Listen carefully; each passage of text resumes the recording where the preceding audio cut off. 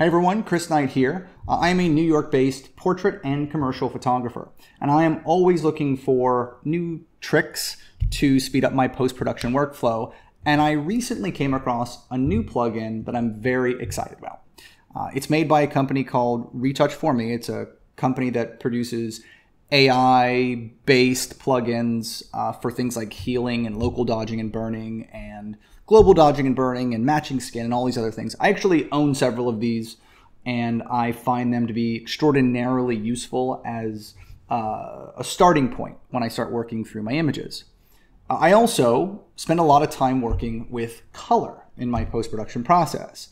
I regularly like to use LUTs or color lookup tables as a way to shift a lot of the color in the image around. And as an experimentation, it's always really fun to try to borrow some of the color from maybe some existing images or films that I'm very inspired by. But there hasn't always been a really good method of translating one image to the other. There are some, yes, where you can kind of slowly match values from one image to the other, or you can even use some of the plugins that are based in Adobe already, but they aren't really able to let you duplicate them from one image to the other. And as part of what this program offers is the ability to create your own LUTs from the image and subsequently apply it to multiple images with that same color shift. So I'd like to go ahead and dive into this and show you a little bit about what that looks like.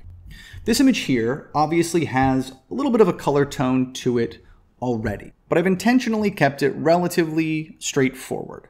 I've kind of removed any overly stylistic grade or any overly stylistic color from this. I have kind of this backlight coming in, but my shadows are relatively neutral color. My skin tone is relatively neutral color as well. So let's see how Color Match lets me play around with some options for what I can do to transform this image and add a little bit of stylistic color.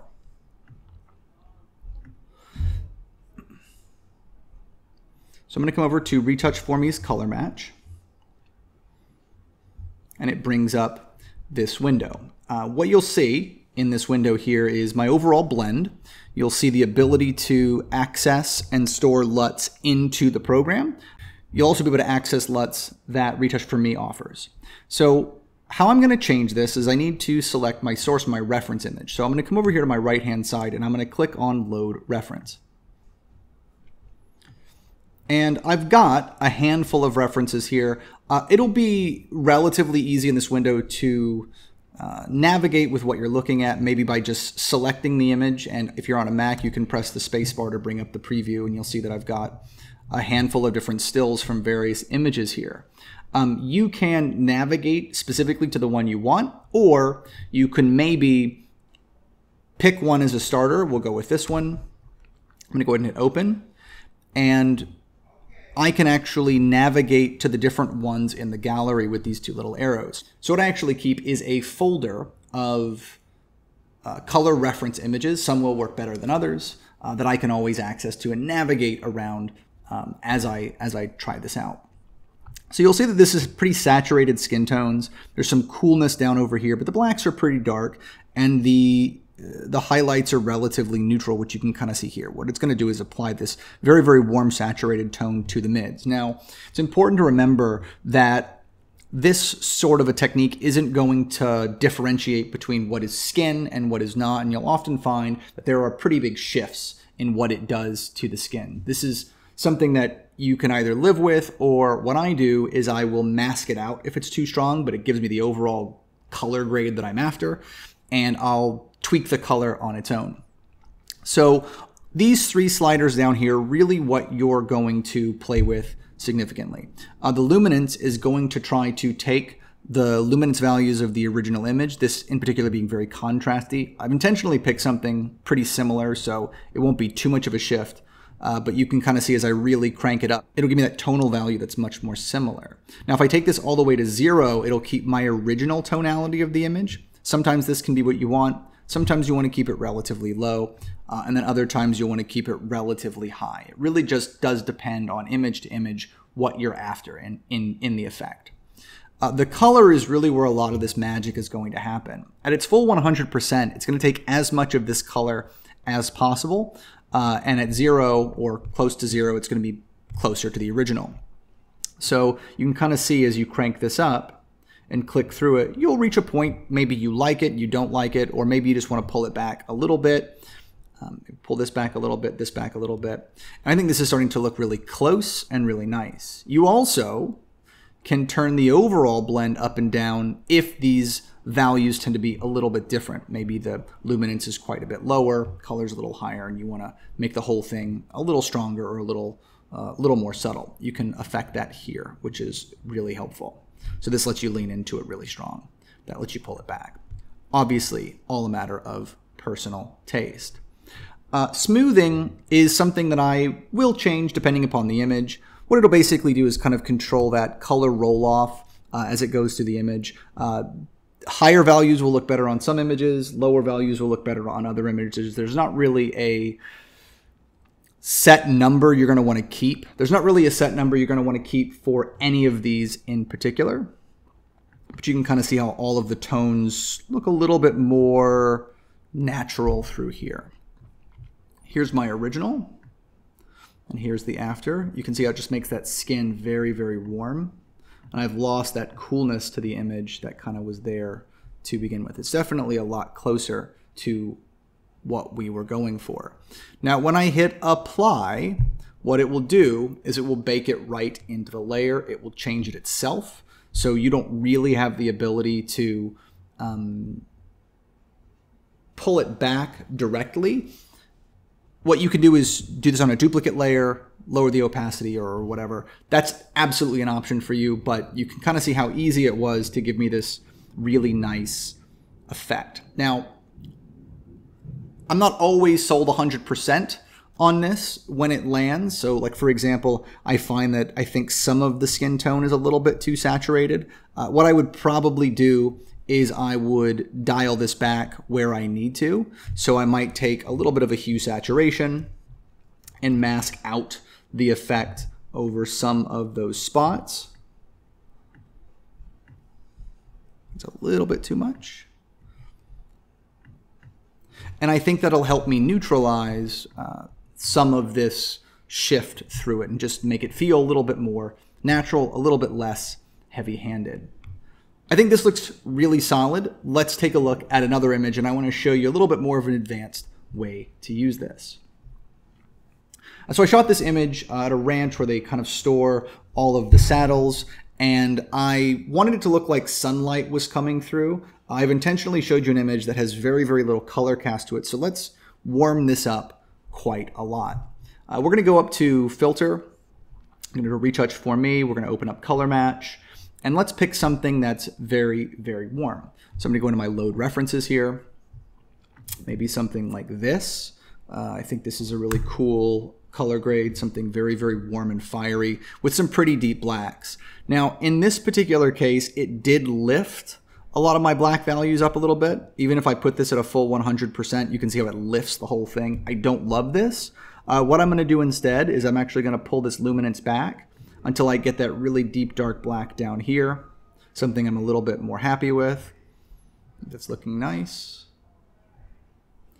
Great. At the full color, you'll see how it's applying that really warm yellow to my highlights. It's giving me a little bit more red as it goes to the shadows, and you can kind of see where you want that to land for you. I think making it pretty high is cool. Let's see what the smoothing looks like. Low versus high. You can definitely see how it makes that roll off more saturated and lift it all the way through. I'm going to bring that all the way down. All right. So here's the before, here's the after. It's definitely pulling a lot more of that from the image. If we turn that luminance up a little bit, let's see if we like that better. It's a little bit better there. Cool. Now, let's say I have multiple images that look like this from this shoot, and I want to have this effect consistent as I go through the rest of the images. Well, what you can do is you can create a LUT from this. So I'm going to go to Export LUT, click on that, and you can see I already have one in here. This is a folder that I have stored. You can also export this to your default LUT storage folder within Photoshop, and that will make them show up automatically. I'm just going to show you how to do it to a regular folder on the desktop. I'm going to name this something that I'll remember. So we'll call this Warm Fire Sunset, just to let me know that it's a very, very warm color grade. And I'm actually just going to hit cancel here just to exit out of it. And the reason for that is so that I can open up the color lookup table in an adjustment layer. So I'm going to click on my little half moon cookie at the bottom of my layers tab, and I'm going to go to lookup table or color lookup. Click on that.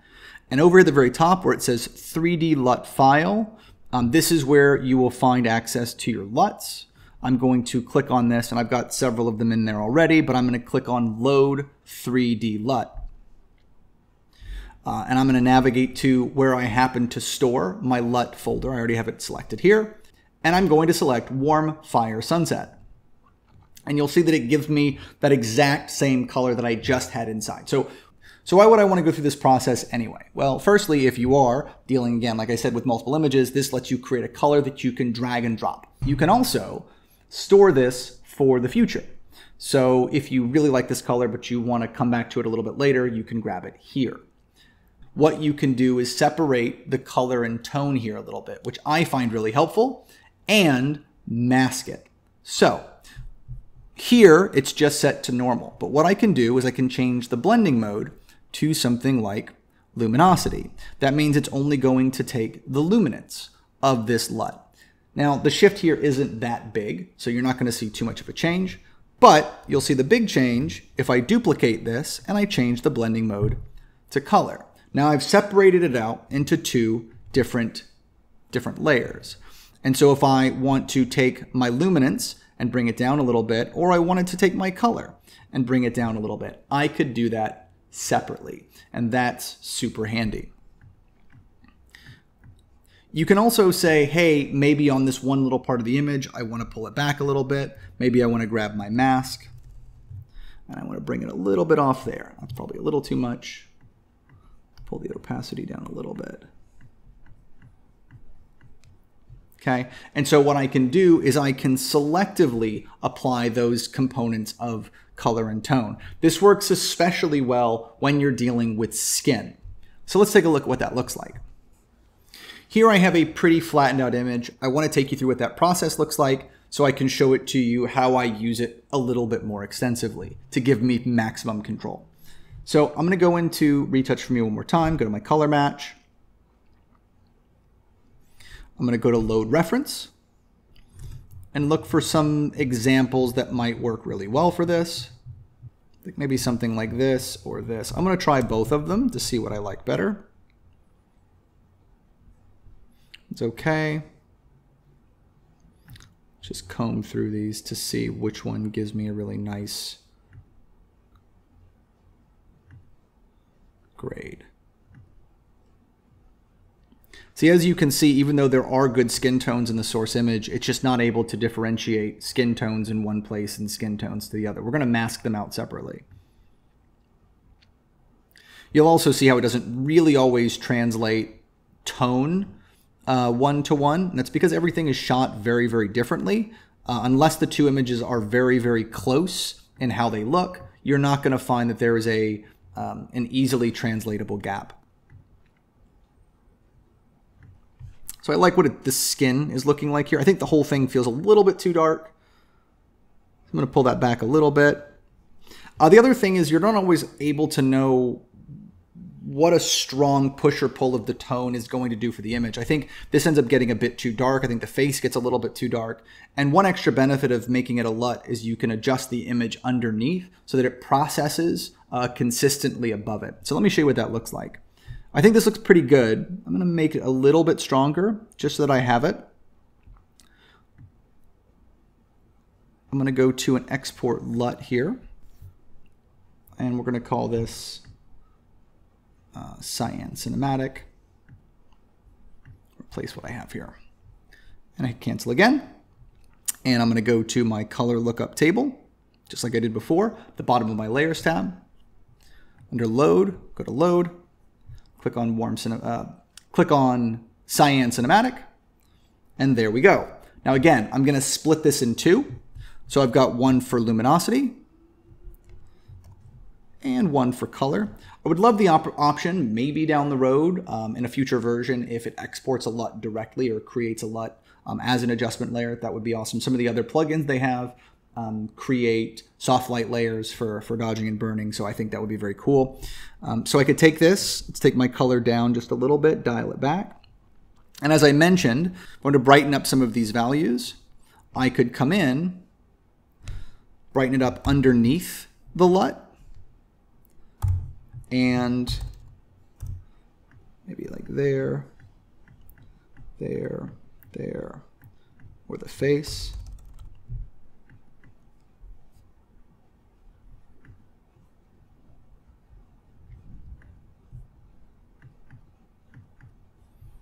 We add a little bit of contrast, maybe even. Cool. So that lets me lighten up from underneath, which looks much nicer, much more natural. And then right on top, what I'm going to do is I'm going to take my skin here and I'm going to shift it all. One of the ways that I'll normally do this is I'll even do something like a color range where I select skin. You can also do a select subject, or you can just paint it in manually. But let's go ahead and do a color range selection here. And I've got my skin tone selected from the drop down. And I've got a pretty high fuzziness slider on it, so you can see it's selecting most of the skin. I'm going to hit OK. And then I'm going to go to a hue saturation right on top of everything, and specifically in my reds and my yellows, which is where you're going to find those skin tones.